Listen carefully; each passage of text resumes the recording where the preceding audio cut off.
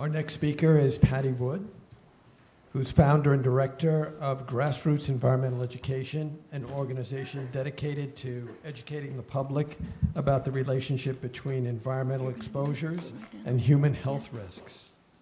A visiting scholar at Yale University, Ms. Wood lectures on community and environmental health in the School of Nursing.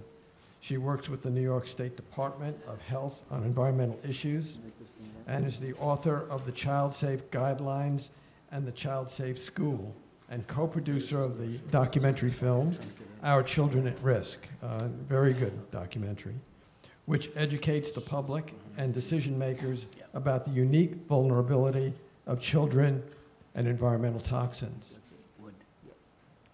And I must say she's been helping out, in Grassroots Environmental Education has been helping out in Connecticut also with the passage of the law on pesticide ban and helping keeping it in place. Right side, wait, hold on.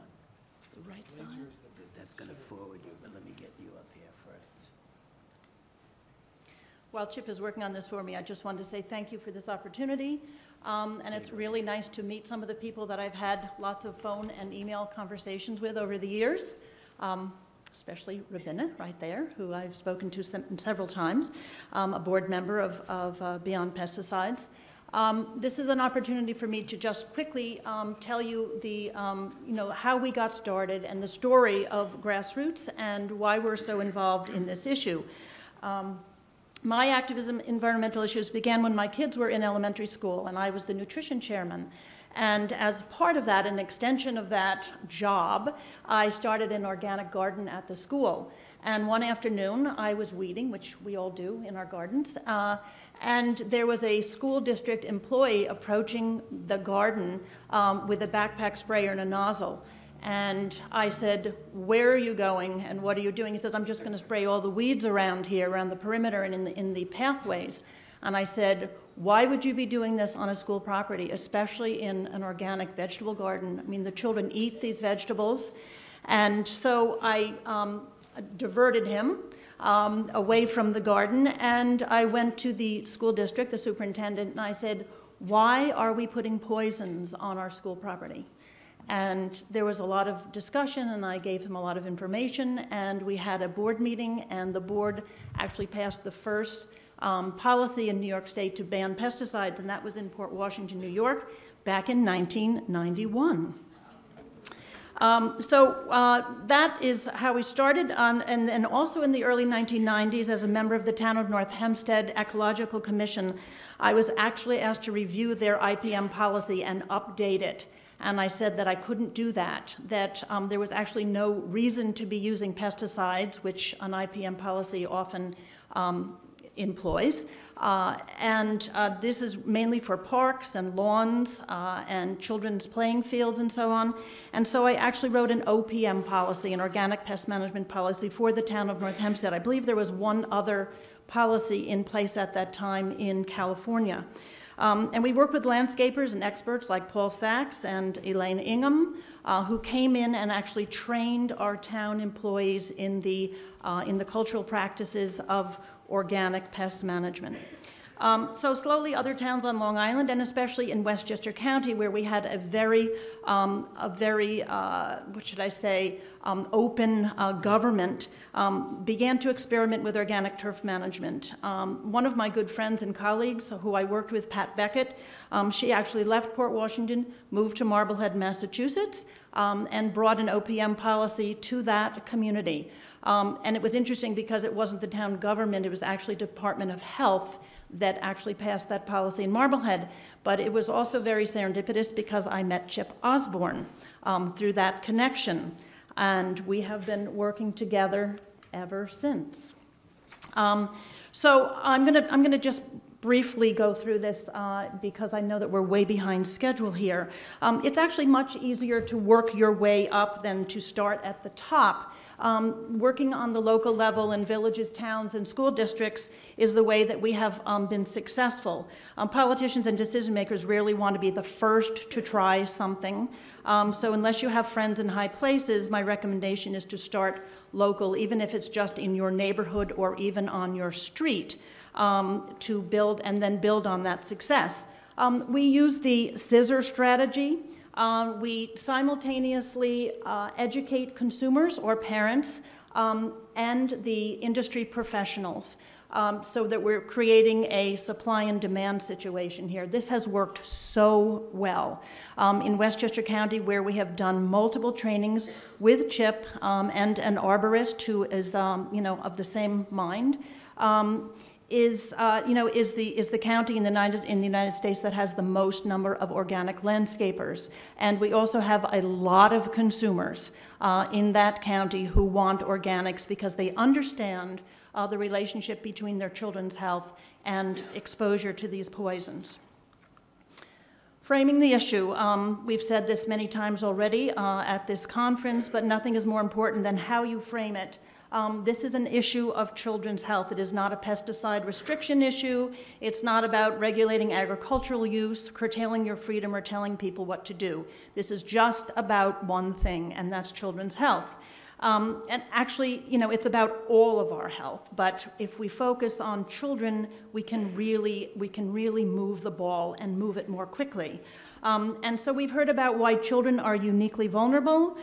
We say that they are disproportionately exposed and affected, but our target demographic has been and will be that we are going to be talking to parents of young children.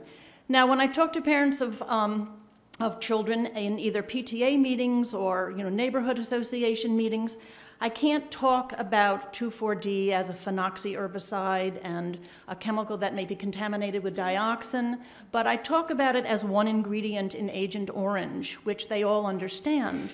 And they also understand and have heard about Vietnam vets who are suing the federal government for their cancers and their children's birth defects. So that really hits home to them. They don't really want to put that same chemical in their backyard where their children play.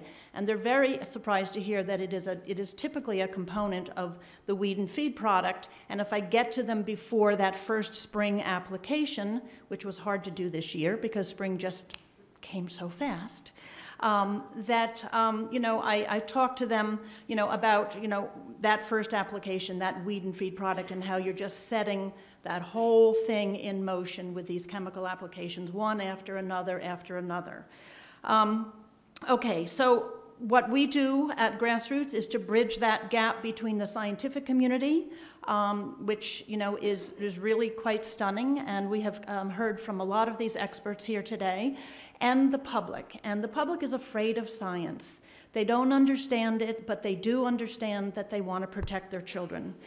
So we do a lot of promotion in the schools in the spring, also with a spring alert flyer that goes to every school district on Long Island and in Westchester County, just warning parents of children K through 3 about what these little yellow flags mean, and that the children and their pets should never play on those lawns. Okay, let's see. Building the foundation, the opponents of natural lawn care or natural turf management have been told by the chemical companies, as Chip said, that organics don't work and they're too expensive. And you need to convince them otherwise. What we have done is we have reached out to all the organic landscapers in an area. We've introduced them and we've introduced us to them. We tell them what we're doing. We seek their advice, make them part of our team. And we always have sponsored trainings. This is critical, critical, critical. We build a list of all the landscapers and turf managers in the area. We set a date. We hire Chip and sometimes our arborist, James Sotillo, to come in and make a presentation and to get people interested in this, the industry interested. We've made a small little video introductory DVD called Growing Your Business the Natural Way. It's about adding an organic component to your existing business, but many people actually, once they've been trained, especially by Chip, will actually convert their business to organics. Legislation. Follow the models. For villages, towns, and cities, a model OPM policy is available. It's on our website, grassrootsinfo.org. If you write your own policies or allow lawmakers or lawyers to write them, you can get tripped up in some of the issues that have plagued communities where those efforts have failed. make sure that you can provide model language to anyone considering legislation. We have a program called the Child Safe School where we look at 3 exposures that are common to all schools, not only pesticides, which is one of them, but also toxic cleaning products and the idling of diesel vehicles, which John Wargo spoke about earlier today.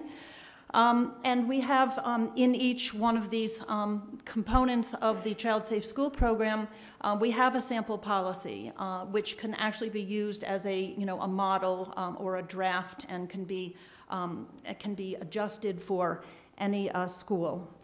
For states, we want to follow the model set by New York State, and that's pretty exciting. New York State prohibits the use of pesticides on all school grounds, kindergarten through 12th grade, public, private, and parochial, including daycare centers. The law was passed under Governor Patterson in June of 2010. It went into effect just 1 year later. And so it has been in effect for almost 1 year. This did not happen easily. I remember the 2 days before that law was signed by Governor Patterson, it happened to be a Sunday afternoon, and we were called by the governor's office, and they said that the industry was there and was questioning some of the things that we had in our turf comparison report, which is actually written by Chip Osborne and Doug Wood, who's my husband. And my first question was, what is the industry doing in the governor's office on a Sunday afternoon? That was my first question. But anyway, so we went through this back and forth for about 3 hours, line by line, answering every single one of their objections. And Governor Patterson signed it on Tuesday morning into law. So that happened, and that's really, really exciting. So then we had our work cut out for us. Then between June of 2010 and 2011, we trained in 9 different regions of New York State, from Montauk to Buffalo. And we invited every single school district to come in and get trained to understand. And Chip, it's amazing, Chip, that you had time to do this, but nevertheless, he was there, flying back and forth all over the state when it was really cold and snowy. Okay, so you might see that there's an absence of IPM language here in the New York State legislation. We were very, very clear about that. We just said we will not tolerate any IPM language here because we're just talking about turf pesticides. As Chip had mentioned, structural use of pesticides has some place. There are public health issues involved sometimes where you have rodent issues and so on. And children are not actually climbing under, refrigerators and sinks and so on in the kitchens of schools, but children are in direct, intimate contact with those turf fields and with their playgrounds. And so that's really where most of the exposure at schools takes place. And so that was the focus. And we really had to fight with them to convince them that there really were no public health issues involved with dandelions and grubs. But we did allow them to put those exemptions in if someone deemed that there was a public health threat, like children could trip on a weed or on a space that was that had been dug out and that the grass had come out of, like a little divot, that they could actually call that a public health threat, and that they would then get a waiver to come in and remedy that using completely non-toxic methods, but they could come in and use that and take care of that.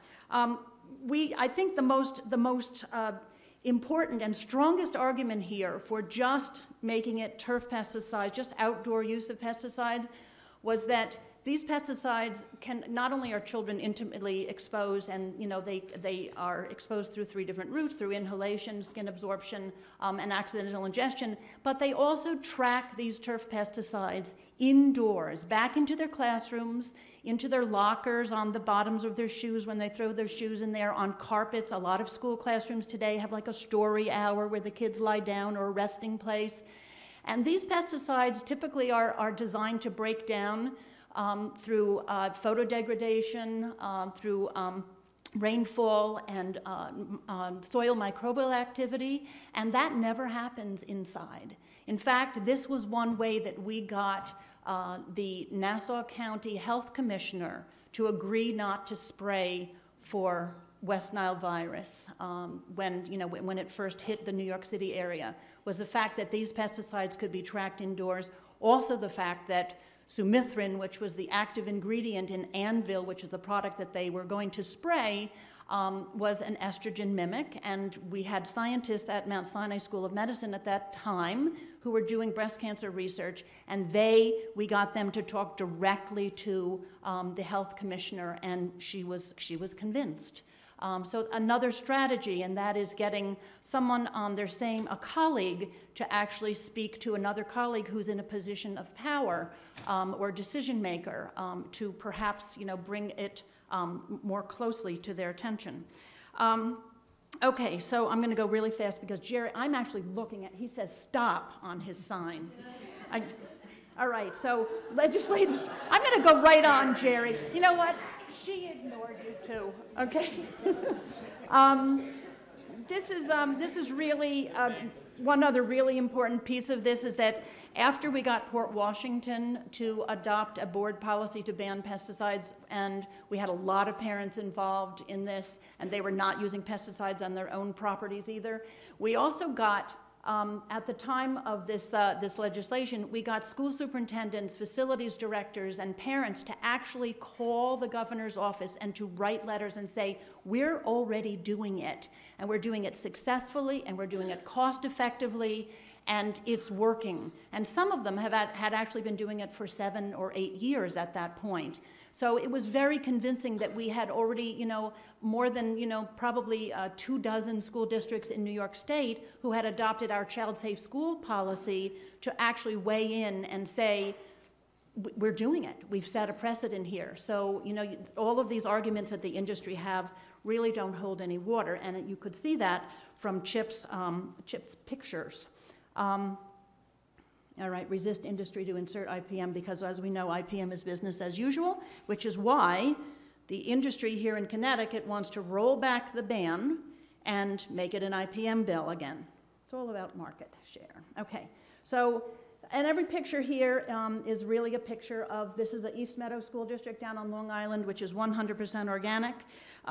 We are an organization that was incorporated in 2000 as a nonprofit organization, and we are supposed to empower individuals to act as catalysts for change in their own communities, and we are available to any one of you with a lot of materials to support you in your efforts. So I just want to wrap it up quickly with a school garden thing coming full circle here.